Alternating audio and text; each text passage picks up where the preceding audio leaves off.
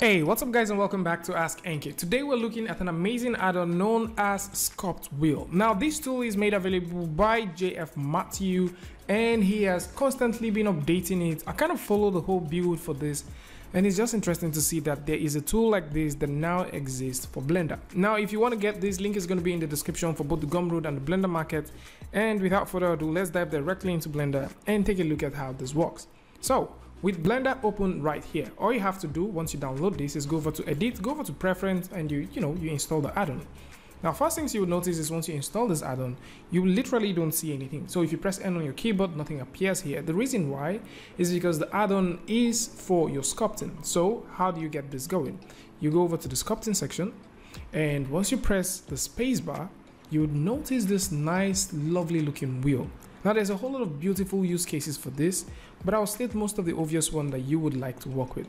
So if you would like to select any of this at all, you want to work with them, you can simply go ahead and select them. And something else is once you're working across this or you're going around them, you would notice that we get, the name of that brush. So instead of trying to memorize the brushes, know where they are, know what shortcuts you need to learn, just press the spacebar and you can select whatever brush you want. If you want to do all of your masking, you can see all the types of maskings that you have. So you have like your mask sharp, your mask smooth, your mask invert, and also your remesh settings. Some other beautiful things that also exist here is within the pad section, once you click and you drag to the left, you can increase the strength of your brush. So this makes sense. So if you want to increase the strength of your brush, you can do that. If you also hold down the spacebar, click right here and push this all the way up and down, you can increase the size. And if you actually hold down and hover across here and click, you would notice it says size and strength and also points out the direction that you want these things to be. Now this looks very interesting and it's quite fun to work with, but what if for some reason you don't actually have the brushes that you want to work with here? How do you make changes to this and how can you play with them? So before we talk about the customization for this wheel, let's press N on the keyboard and see some settings. So once you press N on the keyboard within your sculpt section or within your sculpting mode, you'll notice we have a tiny button here called Sculpt.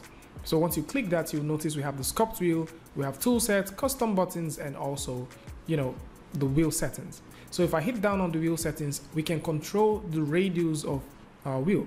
So let's simply come through and, punch this all the way up to about, let's make that 250, press the enter key. If you now press the spacebar, you'll notice we have a bigger one. Now, if you want something that's quite small, you want some real estate for your screen, you can press the spacebar and you can also get them here. Something else which is very interesting to see is once you add your tools, you can also do some tools, some custom coloring. So if you select custom colors, you can play with the outline, you can play with the background. That is totally up to you. If you don't like the spacebar as the shortcut for your keyboard, you can actually change those right here. And if you want to make customizations for the buttons, you can click on custom buttons and down there you can start making some customizations. Now these customizations include like your mask and your remesh settings, all of that stuff. But for your brushes, you need to click on the tool sets and within there you can make some changes for the brushes as well. So if I press the spacebar and I want to start customizing this and I don't want to add something new, I just want to customize, the positioning of stuff, I can click on this edit button right here and then I can drag this over to the section and you notice automatically it switches places. I can also do the same thing right here. I can also do the same thing right here. And once I'm done, just click on this button and you have everything sorted out. Now, if there's a button, for example, like the smooth, and I need the smooth to be attached here, I can select the smooth brush. I can come right over here within the Sculpt Wheel settings under the tool set and click on Add Active Brush. Now, once we add the active brush and press the spacebar one more time, you would notice that we have that active brush selected. You select your slide relax and let's go ahead and add that there. And maybe while you're sculpting, you just want to switch, you can press your spacebar and now you'll notice we have this one right over here. Now, a lot of you guys would say, okay, this makes sense, but now it's beginning to get crowded. How would you, play with this so that you can get even more real estate for yourself? Now, for this one, you have to go down here and you can now create a brand new tool set. Now, once you click on the brand new tool set, let's go over here and say, for example, we want to get the move. And I'm also going to add that move as a brand new brush. And I can come over to the section where we have our cloth filter and add this as a brand new brush as well.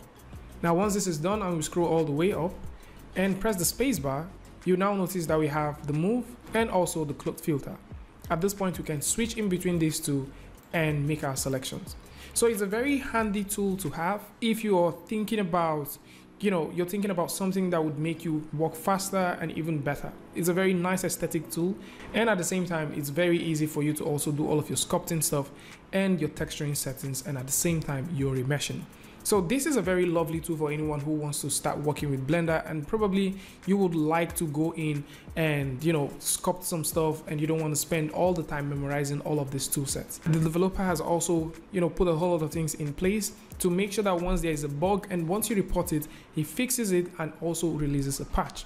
So it's a very interesting tool to have. And of course, if you want to get this, there's going to be a link in the description where you can grab this and also start working with it. So this is definitely going to be about it. I would like to know what you guys think about this lovely tool in the comment section. And of course, if you like this video or you learned something from this, you can go ahead and give it a like, and don't forget to share with a friend. And if you're new here, it's going to be amazing for you to hit the subscribe button and also turn on notifications so that you don't miss the next video or the next update. And until I see you guys again with a tutorial update, Free Friday, Tutorial Tuesday, tips and tricks, things like this. Peace.